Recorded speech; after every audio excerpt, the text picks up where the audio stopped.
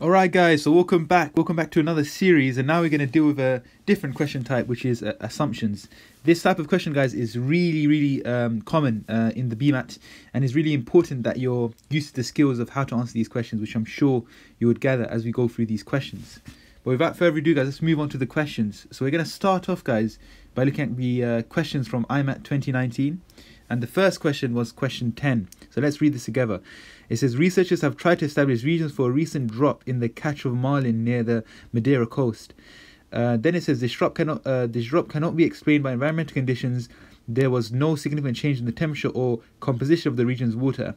Nor could one blame the human factor because the size of the fishing fleet, catch quotas and pollution levels have been strictly observed. The environmentalists then analysed the records of fishing catch of marlin over the last 6 centuries. This research identified that regular 5-year periods of significant decreases in the catch alternated with a 15-year period of gradual growth of the catch. In view of this, the study concluded that the current drop in the marlin catch is a part of a long-term cycle related to fish migration and food chain balance.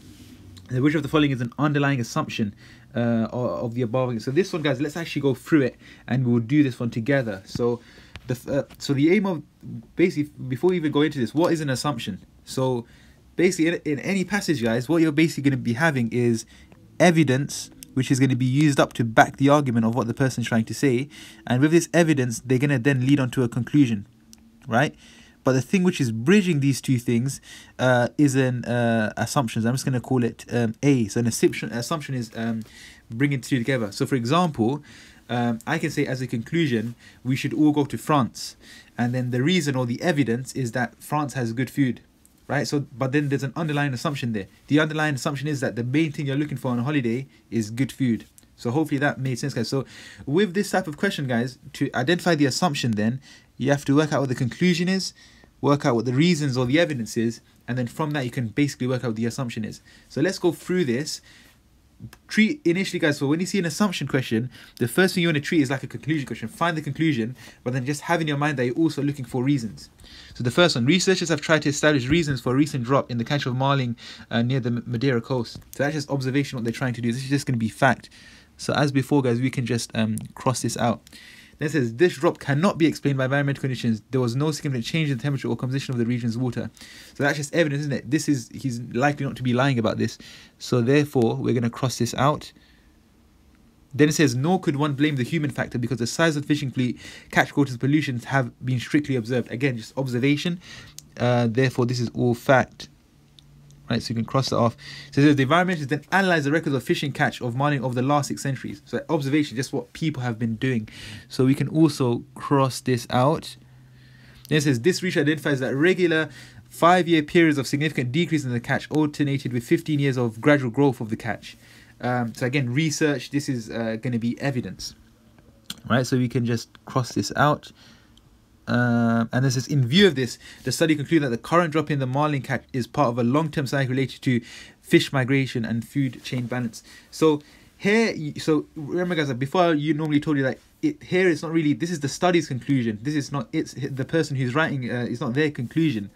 But overall, I think what the paragraph is trying to do is trying to just portray what is going on in the scene, basically. So he doesn't really have any opinion of his own. He just wants to tell his audience the main message is what the other people are thinking. So this would actually be the conclusion here. So the conclusion is that the fall in marlin is therefore due to this this alternation between growth and decline, as he was talking about here, right? So basically, can you see, guys, here the conclusion is basically what I just said, and then the evidence is basically the research where it goes up and it goes down. So now we just need to work out which one's suitable to link the two. So let's actually write this. So the conclusion is that the fall in marlin is due to this cycle of basically growth and then decline. So I just draw it like that. And then the evidence basically is that he was saying over here, you have 15 year of growth, and then you have, I think it was saying 5 years of decline. Right, so that's the evidence. So what's going to link the two? So A, there is no correlation between the fishing catch today and the deep sea stock of marling in the 16th century. So hopefully, guys, you can appreciate that this is just kind of random. It doesn't really link the evidence with the conclusion, so it can't be this one. The fishing catch of marling around Madeira does not depend on the condition of the water around the island. Right? Again, this doesn't really link the two evidence and the conclusion. This is random. Another way you could think about this, guys, is formulating a sentence. So you say, there has been research which show there's 15-year growth, 5-year decline. Therefore, the fall is due to the fact that the cycle's on the downward trends. Assuming whatever, and if that makes assuming, so in this case, the fishing catch of marlin around Madeira does not depend on the condition of the water around the sea. So hopefully, guys, that doesn't even make sense, right? So that's another way you can also test these out. C, climate change did not affect the temperature of the ocean water of the Madeira coast. So again, the decrease in marlin is due to the cycle being in its downward trend because there is evidence that there's 15-year growth, 5-year decline, assuming climate change did not affect the temperature of ocean water off the Madeira coast. Hopefully, guys, you can appreciate that doesn't make sense, so it can't be this one. Next, the change in fish technology has affected the change in the fish catch. Again, if you do that similar exercise, guys, what you would find is that wouldn't make sense. But hopefully, guys, when you get to the last one, it should start to make sense. So now we're going to say the decrease in marlin is due to the cycle being on its downward trend because there's evidence that there's been 15 years of growth and then 5 years of decline. But here you're assuming the records are accurate. So that 15-year growth and 5-year decline the study's talking about, you're assuming that's accurate to then lead you on to that conclusion. So hopefully, guys, you can appreciate then that in this question is the correct answer. And hopefully, guys, you can appreciate then how to actually tackle these kind of assumption questions. They seem bad initially, guys, but as you do more of them, they'll get easily. They'll get easier as you go along. But hopefully, guys, that has made sense. And as always, we look forward to seeing you in the next video. Alright, guys, so welcome back. So previously you looked at this question, the first assumption question we tackled, and I really hope, guys, you've learned a lot from this type of question about what an assumption is and how to apply that knowledge of what an assumption is to these type of questions. But now, guys, we move on to the next question, which is IMAT 2018. So question 20. So now, guys, we're actually going to do a similar exercise of what we normally do. Read it together, pause, and then try the question out and then see. But over time, guys, if you're not feeling confident, you will get confident, trust me, over time. And if you're not feeling confident, it's okay just to skip to the answers and listen to me explaining it. So question 20. Internet addiction is about to be classified as a recognized psychiatric disorder. Internet addiction is characterized by a number of signs: excessive use of the internet, anger or depression if access is lost, isolation from friends and family, and most significantly, poor educational achievement. This should make us cautious about incorporating computer-based learning into all aspects of education. And it says education should consider the long-term problems associated with extensive internet use as well as its immediate actions. And then it says, which of the following is an assumption of the argument? So guys, pause the video, give yourself just over a minute and be sure to be back after that where we're going through the solutions. Okay, guys, so let's do this. So remember, what we're going to do, guys, is an assumption question. That's the first thing we need to establish. So obviously in your exam, guys, there'll be a mixture of all types of questions. So you just have to establish what kind of question it is first, and then read the passage with the aim of finding the assumption, basically. So remember, the way we do this, guys, we're looking for the most opinionated sentence as always. Hence why conclusion questions are really important. You're comfortable with that before you start with these kind of questions. And then just having in the back of your mind some of the reasons they're giving. So internet addiction is about to be classified as a recognized psychiatric disorder, right? So that's just a fact, isn't it? Just stating what's going to happen. And then it says internet addiction is characterized by a number of signs: excessive use of internet, anger and depression if access is lost, isolation from friends and family, and poor educational achievement, right? So that's just the fact, right? It is true that being addicted to the internet is probably going to give you all these signs. Then it says this should make us cautious about incorporating computer-based learning into all aspects of education. Again, this is, he's making you think, isn't it? We should be cautious before we start doing this. So this is his opinion. I might think it's okay, but he might think we should give it more thought. So this is clearly his opinion. And then it says education should consider the long-term problems associated with extensive internet use as well as its immediate attractions. So hopefully, guys, you can appreciate then that we can actually line this above sentence off. It's kind of linked in a way, but this is the real conclusion because he's really being demanding. Education should do this before they implement this. So basically what he's trying to say is that educationalists should consider, should put more thought into bringing, the internet into learning. And some of the reason he's just given is because internet addiction could result from that. Right. So what's the assumption there? So the first one, all computer-based learning includes internet use. I actually quite like that because remember the assumption. So the conclusion is we should consider before we implement it. We should consider if putting internet learning into the curriculum is a good idea, given the fact that internet addiction is a problem. But then obviously you're assuming that the whole thing about computer-based learning is only internet, right? Because that's likely the only way internet addiction is going to result. So I quite like this one so far. So you'll highlight that. Um, Students are unable to regulate their internet use. So just put that into a sentence, guys. So we should put more thought into computer-based learning because internet addiction is a real problem, assuming students are unable to regulate their internet use. Yeah, this one semi-works, but it's kind of irrelevant. I quite like A better. A is a much stronger assumption than B. Hopefully you can appreciate. So I don't think it would be B based on the fact that A is stronger. Is a bad idea to incorporate computer-based learning into education. So education. So that's more the conclusion, is guys. So he's saying that is probably not so much of a good idea. That's more of the conclusion rather than the assumption. Hence why, guys, it's really important you establish what the kind of question is from the get-go. So I don't think it'll be this. Classifying internet addiction as a recognized psychiatric disorder would help lead to a cure.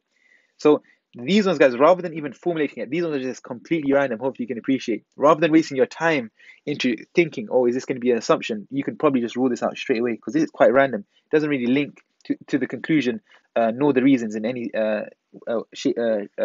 in any shape. And so we've learned a skill there. So if it's completely random, guys, X out completely. If you think this could be an assumption, formulate it into a sentence. And if it makes sense, it probably is the assumption. If it's not, or if it doesn't do it justice, then it's probably not going to be the assumption. And the last one, excessive internet use is the only cause of poor educational achievement.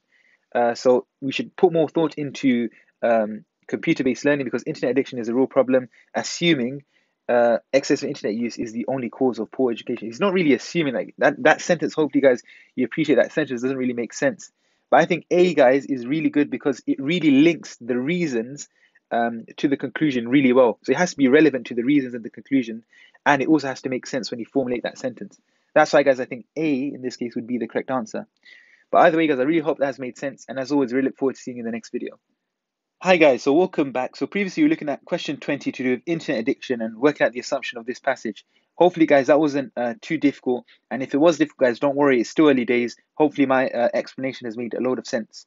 But now, guys, we move on to the next question, which is IMAT 2017. So let's read this one together. It says, the recently appointed captain of the national football team has been publicly accused of adultery with several women, including the girlfriend of a former teammate. The newspaper has made a great deal of his extramarital activities and it has become a scandal. His behavior has led him to be subject of crude jokes. He has now been suspended from his duty. It is right that he has been removed from his position so that the team can start to pull together and have the best possible chance of winning the World Cup. Which of the following is an underlying assumption of the above argument? So guys, pause the video, give yourself a minute, just above a minute actually, and be sure to be back after that where we're going to go through the solution. Okay, guys, so first of all, it's an assumption question, so we've highlighted that, so we're putting our assumption cap on. So then next it says, the recent appointed captain has been accused of adultery with several women, including the girlfriend of a former teammate. So this has already happened. We know this is going to be a fact. So we can just cross this all out. So that's crossed out. It says, the newspapers have made a great deal of his extramarital activities and it has become a scandal. Again, this is just fact. This has already happened, basically. So that's a fact. His behavior has led him to be subject of crude jokes. Again, happened. It's going to be fact. Likely not to be lying about that. He has now been suspended from his duties. Again, already happened. Fact. It is right that he has been removed from his position so that the team can pull together and have the best possible chance of winning the World Cup. So this is clearly his opinion. So he's saying this is a good thing because it's going to increase the chances of the team essentially coming together and winning the World Cup. Right, and some of the reasons basically he's saying he doesn't give real. He's basically saying that he should be suspended. The reason is more or less he's just giving a negative, so because what he done was wrong, more or less is the reason what he's trying to say, right? So let's look at A. The new captain's action has weakened team morale. So let's formulate that into a sentence. So he should be suspended to increase the chance of winning the World Cup, given that what he done was wrong, assuming that the new captain's actions has weakened the team morale. I think that's good, tying with the conclusion, because if the actions have weakened the morale, then obviously if you kick him out, that's gonna increase your chances of winning the World Cup. So I think this one's good so far. Quite like this one. The new captain should not have been appointed. That's just quite random, isn't it? Here he's saying he's not really talking about why he shouldn't have been appointed in the first place. He's more talking about why he should be suspended. So this isn't really tying with the conclusion in any way. So I don't like this one. If the new captain is fired, the national team will win the World Cup. So this is actually a really key skill, guys. Here, if you look in the conclusion, it says the best possible chance, right? So here he's saying that they might, if he gets kicked out, he's already establishing the fact that they're not definitely going to win. He's just going to increase the chance. So he's acknowledging that there might be other factors already. So he's not really assuming then that if they win, if he gets fired, they're definitely going to win. So it can't be this one. The next thing, the national team will not win the World Cup. That doesn't. So if you formulate, firstly, he in the conclusion he clearly says it's just best possible chance of winning the World Cup. He's not really saying anything about they won't win the World Cup. He's acknowledging this. He's acknowledging there's other factors which might cause them to win or not win. So that's why I quite don't like D. Because newspapers have the right to report on people's personal lives. Again, this is, hopefully you guys can breathe. This is just completely random, and this is why, guys, I would say A over here is the correct answer, because it really nicely ties in with the conclusion. And when you formulate it into a sentence, it makes a lot of sense, right? So it makes a lot of sense because the conclusion here is that if you kick him out, you have a best possible chance of winning winning the World Cup, assuming the new captain's action has weakened the team morale. That sentence makes sense, and I think that's a logical assumption in this argument. So hopefully, guys, that's made sense. And as always, really look forward to seeing you in the next video.